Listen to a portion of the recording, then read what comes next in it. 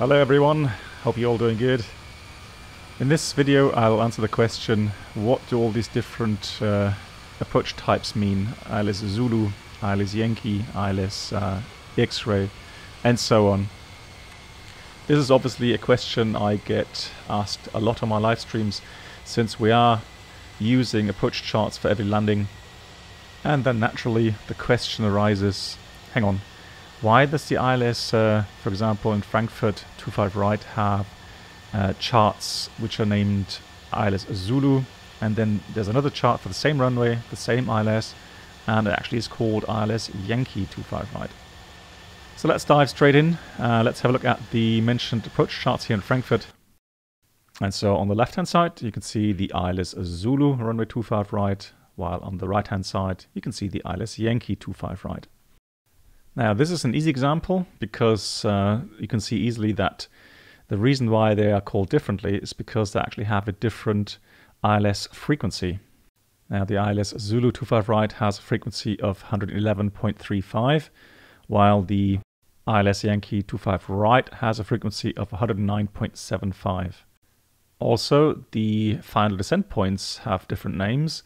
25 right Zulu has the descent point called Nibab, and the ILS-Yankee 25 right has a descent point called Edepu. And then you have a different glide profile. 25 right Zulu has a profile of 3 degrees, while 25 right Yankee has a profile of 3.2 degrees. Some other differences are, for example, that 25 right Yankee does not offer Cut 2 or 3 capability. Apart from that, we see the missed approach procedure is the same, and the category 1 minimum is also the same with 553 feet. Let's now, for comparison, look at another approach type here in Frankfurt. This time the approaches into runway 07 right. And there we can see RMP Zulu, runway 07 right, and on the right hand side we see the RMP Yankee 07 right. So initially you can see we have a different approach path. So from the initial approach fix to the final descent point, both of them are completely different. And so the final descent points are also different. One's called Ropsa for the Zulu approach, and for the Yankee approach it's called Bogvo. Some other differences show that for the Zulu approach you can use an LNAV VNAV minimum, while for the Yankee approach there is only an LNAV approach available, so you can't fly a descent with managed descent mode. Also you'll find a little note for the Yankee approach saying that procedure should be used between 23 and 0500 local time by all RMP equipped aircraft.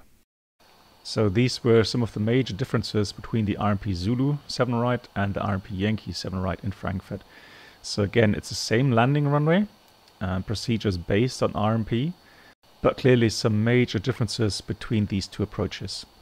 So let's now look at another example. This time we'll have a look at the approaches 35 right in Milano Malpensa.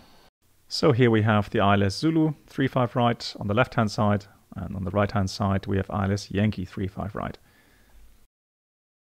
So here we actually have a procedure, ILS procedure, based on the same frequency, same inbound course. However, we can already see that something's different with the initial approach towards the final approach fix. And on the other hand, we can clearly see that the missed approach procedure is completely different. There are also some notes there in the center to tell you about special requirements and so on. So again, same approach runway, same ILS equipment, however, completely different procedures. So I could show you 100 more charts like these and show you lots of differences for the same approach runway. But I think with these 3 examples I've demonstrated already that even though they are named Zulu, Yankee, X-ray and so on, the differences are not always the same. Sometimes it has to do with the descent angle, sometimes it has to do with the initial part of the approach, sometimes it has to do with the missed approach procedure, etc, etc, etc. However, what those letters do tell pilots is that be aware, for this approach runway, for this approach type, there are different procedures available. You need to take care listen to the ATIS or get the right approach identifier from the controller when you are doing the approaches. However, what you do find is that the most common approach type is named Zulu approach, and thereafter follow the other approaches backwards in the alphabet, so Yankee, X-ray, and so on. That concludes the video. I hope you've enjoyed it, and as always guys, stay safe, and I'll see you in the next one. Happy landings.